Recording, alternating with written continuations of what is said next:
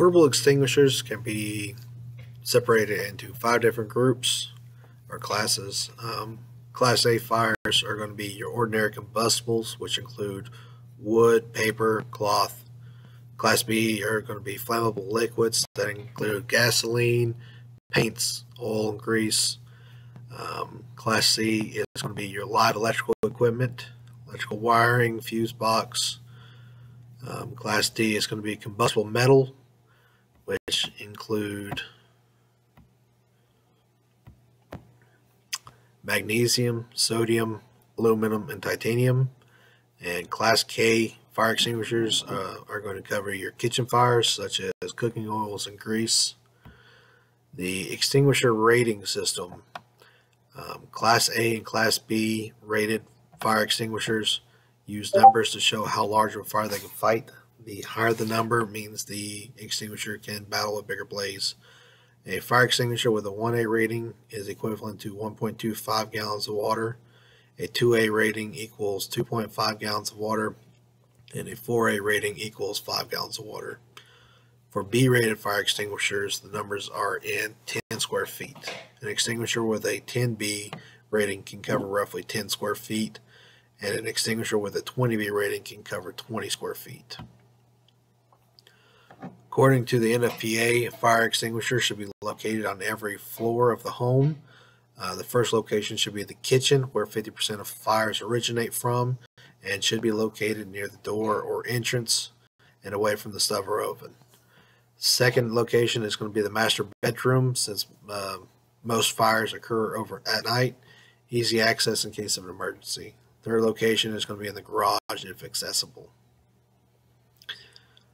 Other locations would be the hallway, outside of any room with a fireplace, HV unit, and a basement if you have one. To fire extinguisher operation and use, this term used is called PASS. It's just pretty simple. It stands for pull, aim, squeeze, and sweep. Pull the pin, aim the nozzle at the base of the fire, squeeze the trigger, and sweep side to side. For fire extinguisher maintenance testing, there are 6 steps. Step 1 is ensure easy access.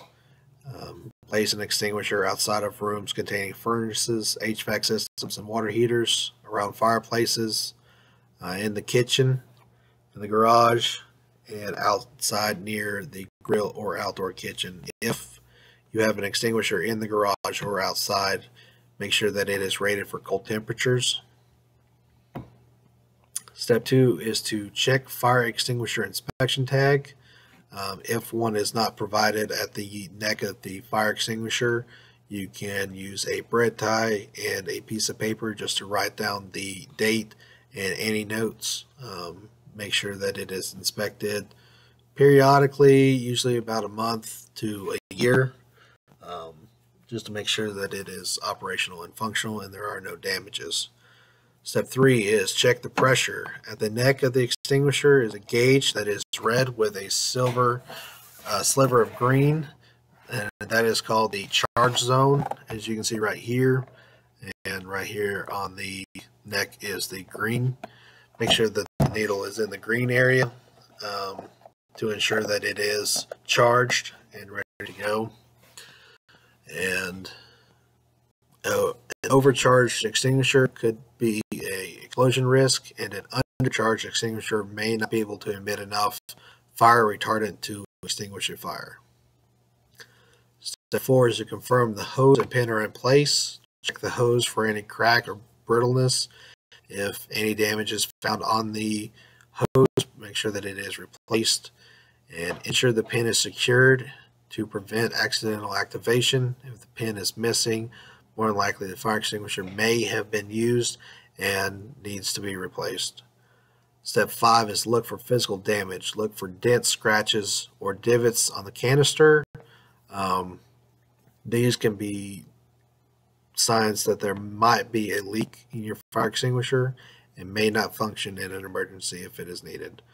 Look for rust around the seal of the canister and the neck for possible leakage concerns. And step 6 is to update the inspection tag. And that is it for portable extinguishers. Thank you for your time.